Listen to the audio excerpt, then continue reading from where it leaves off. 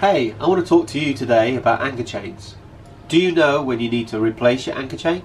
How about measuring your anchor chain to decide what size you need? What about taking the old chain off and putting a new chain back on?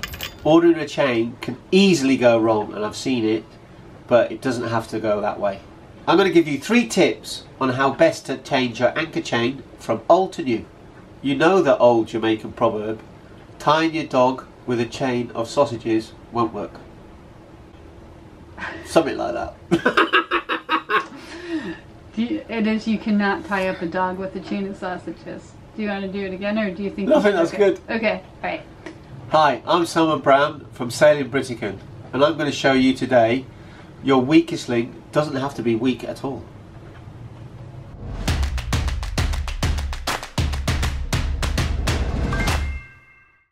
When do you know it's time to change your anchor chain? So we noticed it was time to change our anchor chain when there were shards of chain just being left on the deck and things were starting to get a little bit thin, and my wife Kim was getting worried and not sleeping at night and asking me, can you go and check the chain please? Okay, so for years we've rotated the end of our chain. That is where we change it around, so the end that's in the water then becomes the end on the boat, and the end that was by the bitter end then goes out into the water. And what that does, it prolongs the life of your chain, because the anchor chain that's by the anchor is on the water and is running around on the seabed, and that's where it starts to wear away. So we've done this for a couple of years and both ends were starting to wear away. Where the links come together, it was wearing away in between here.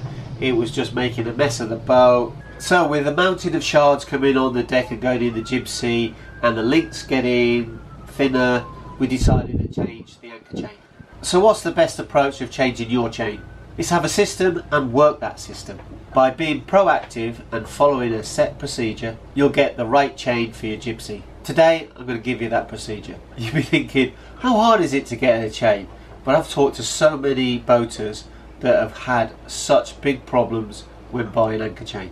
You have American with Imperial and the Europeans and other countries with metric, and sometimes they don't mix together very well. And sometimes the chain actually stretches, believe it or not, and the measurements they do are incorrect, and there's a whole host of issues that can crop up. First time I've ever had to buy chain. I've heard people have had some nightmares and had to buy a new gypsy, and buying a new gypsy is where the chain goes through here is $550, so I don't particularly want to get this wrong. So tip number 1 is you need to know all the measurements and all the information you can gather for your chain. So you can measure the pitch, width and diameter of your chain. So the pitch is the internal length between the links. Then the width is the area of the chain, which is the shorter side, and the diameter is the size of the actual link. It's also a good idea to measure 8 links on your chain, and then when you go into the shop you measure the same 8 links and see if they're the same. Also, what you can do is you can look on your windlass and there should be some numbers on there, and you can check those numbers off with the manufacturer of the windlass, and they can give you the DIN number of the actual chain that you need. And getting all this information is so important, because there is loads of chains that they look identical, but they are just that little bit of difference. Like I said earlier, a lot of boaters get this wrong, and then the chain doesn't fit their gypsy. The second tip is to try the actual chain that you're going to buy. You can get the short lengths in the chandlery or the shop at where you're buying, take it onto your boat and try it in your windlass and see if it works. Renee from Island Water World here in St Martin offered to come out and do this free of charge, which he did.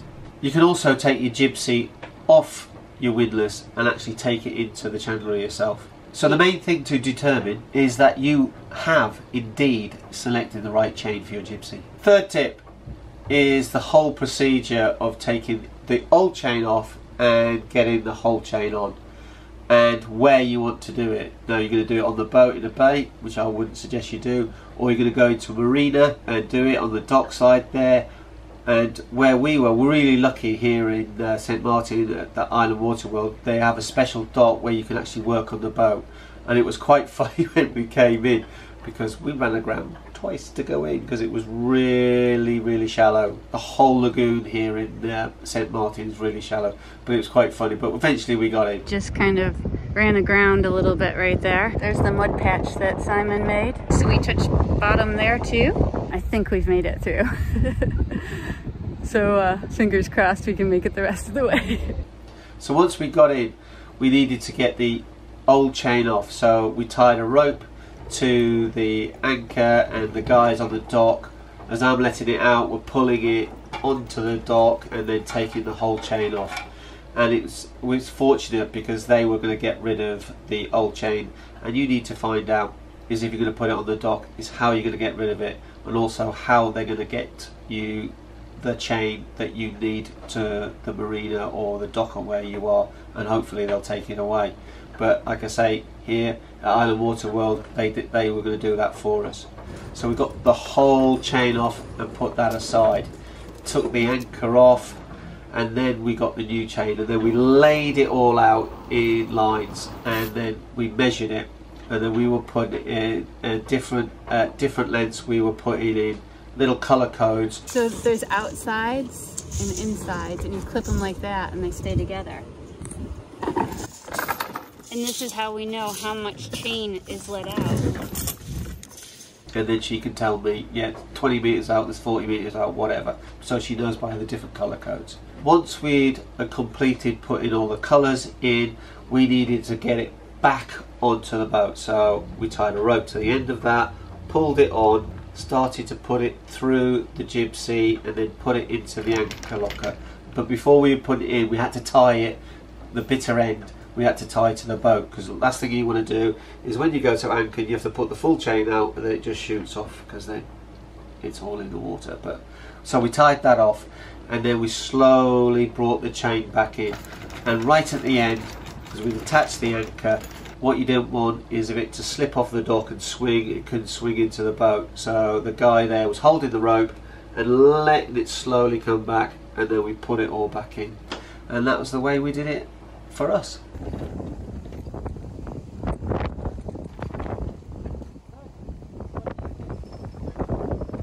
Before you want to put the chain in there, we want to give the anchor locker a good scrub, because ours was just full of bit of rusty colour. We just cleaned that all out. This is rusting remover, so I just sprayed this down here, and it works really well.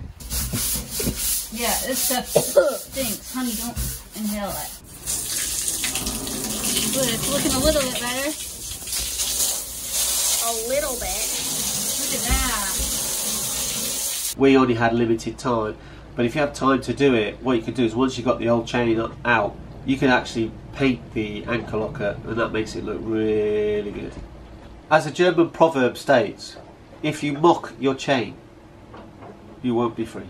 And what we say on Britican, whoever looks after their chain will sleep well on Britican. Now this isn't rocket science, it's just knowing what you need to know before doing a new job for the first time. It's like anything on a boat. If you haven't done it before, it's best to learn from someone that has. Why reinvent the wheel?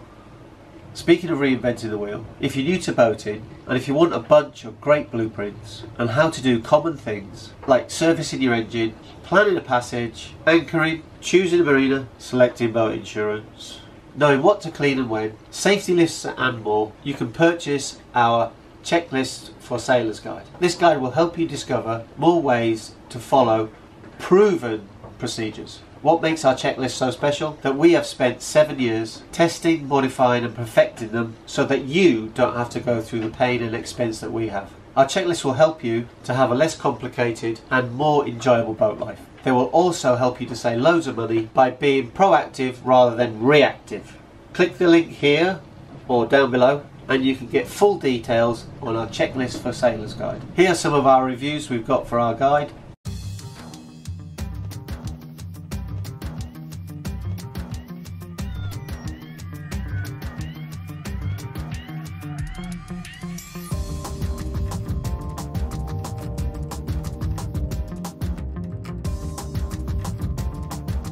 Ovid says, happy is the man who's broken the chains, which hurt the mind, and has given up worrying once and for all. Unless it's your anchor chain, and that needs attention. That's it for the video, and thanks for watching. Please like and subscribe to our channel if you want to see similar boat life videos. Bye! I'm going to give you 3 tips that will ensure. I'm going to give you No, you just talked over me. Well, get ready to go! Okay, go. I forgot no. Okay, measurements for your chain. As his German proverb says, whoever marks his chain will not be free. Marks? You said marks. Marks. Marks. Whoever marks his chains will not be free. Oh, I thought you said marks. No, marks. So it's not rocket science, and hopefully this video will help you. Try not to reinvent the wheel. Oh, for goodness, it sounds terrible for me. Thanks for watching. And I've forgotten what I have to say for the rest of this bit.